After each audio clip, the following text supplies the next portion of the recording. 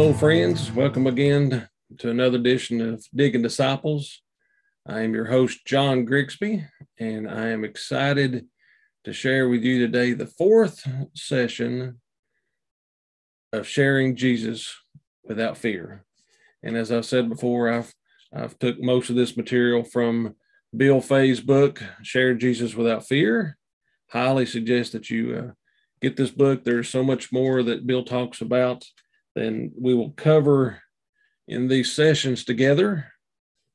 But it has been a very rewarding time for me. I've shared this with my Sunday school class. I've shared this with our adult Bible study class on Wednesday nights and with my D group. So I have had the opportunity to share this, and I am really, it has blessed me. If nothing else, it has blessed me. But I've enjoyed seeing some others who see, okay, Bill lays this out in such a simple way that it makes it more simple to share the good news of Jesus. And that's what it should be. It's really not complicated. We make it complicated.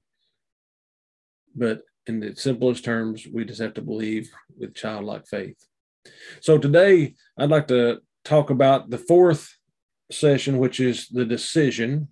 And in that, I'd like to go back and cover just a few, actually all four of the sessions in which we started.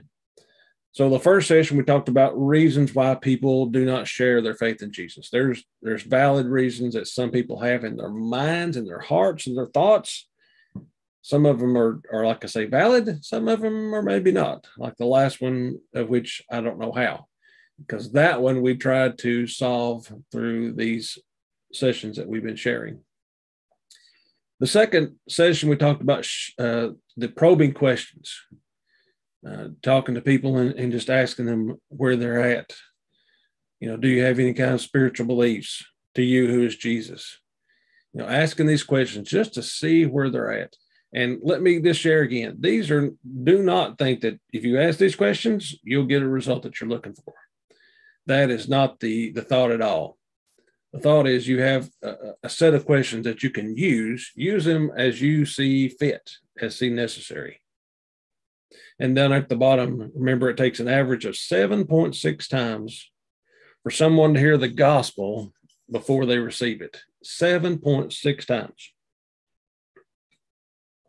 So if you're the first or second person to share Jesus with somebody, they may reject him. They're not rejecting you, they're rejecting Jesus. If you're the eighth or ninth person sharing with Jesus with somebody, you might be the one that hears them pray the prayer of accepting Jesus as their Savior. So the third session, we talked about the power of Scripture. How to use Scripture to explain Jesus to people so they understand. It's basically sharing the good news. The good news is Jesus. And how do you share that? And we talked about that. I have a couple of examples on which scriptures you could use, but more importantly, the part is that you just use something that you feel comfortable with, sharing with the person that you're sharing with, and that they clearly understand that we are all sinners. We're all sinners. And because of sin, we will die. But Jesus died for our sins. And if we confess with our mouth,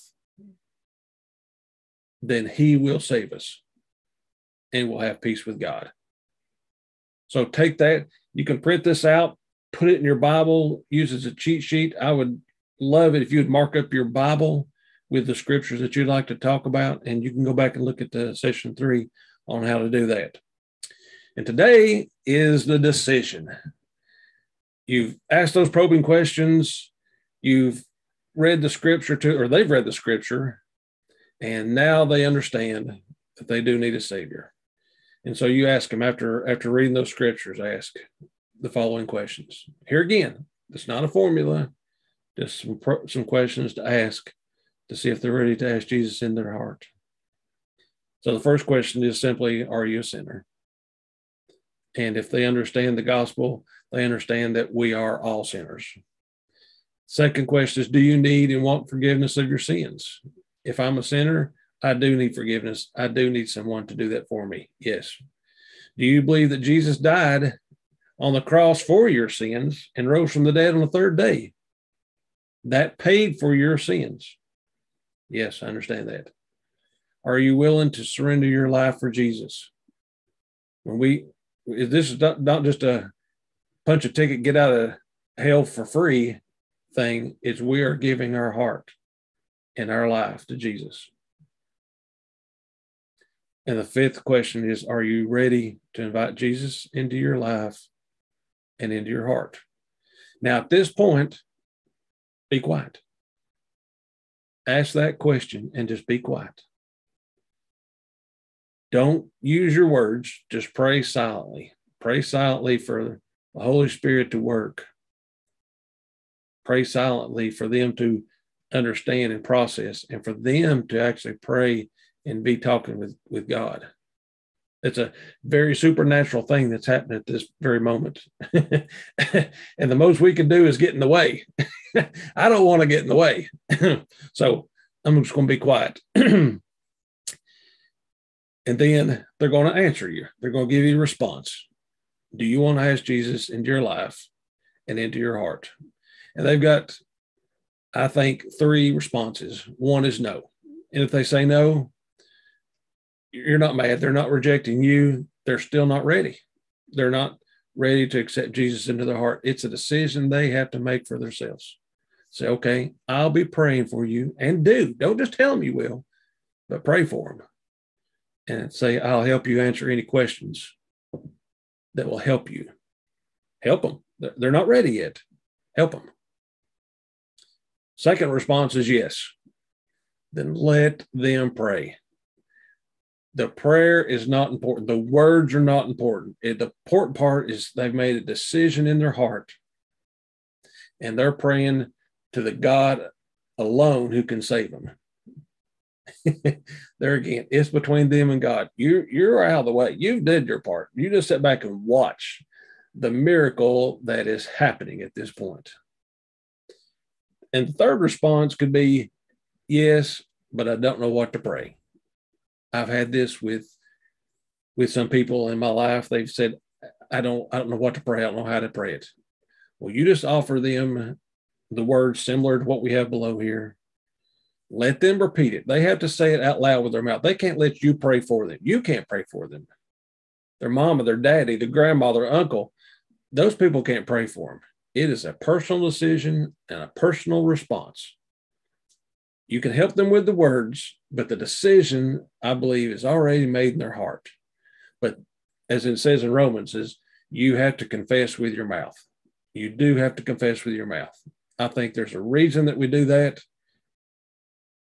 And the Bible says to do that. Confess with our mouth.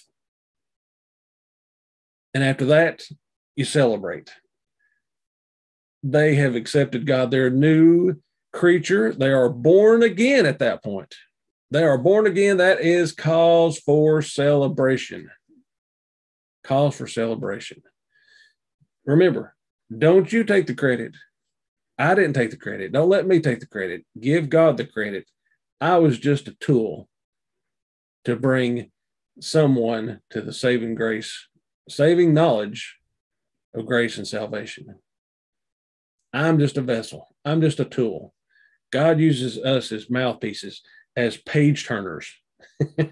Remember, when it comes to the power of Scripture, we're just page turners. And when it comes time to decision, we're just conduits to get them to pray in the prayer that they want to pray. They should want to pray. And that's their decision. If you have any questions on any of this, I'd love to hear your comments. For me, this has been a wonderful, wonderful reminder of how to share Jesus without fear. It truly has been. And now, what I really hope is that you don't just take this information as good information. You put it in your pipe and walk around with it like a shiny coin or something. I hope it's useful to you. That's what we were being called. Remember, we started Matthew 28, 18 through 20. Go make disciples. Go make disciples of all nations. That's our call. That's our duty. That's what we've been told to do by the one who saved us. And shame on us if we don't do that. We will be held accountable for it one of these days. I don't want to be ashamed when I get to heaven. And Jesus said, "What did you do for me?" I said, "Well, I accepted you." I don't think that's the response he's looking for. So I pray that you'll take this message and you'll use it. And I also pray for you as you navigate the seasons of life. God bless.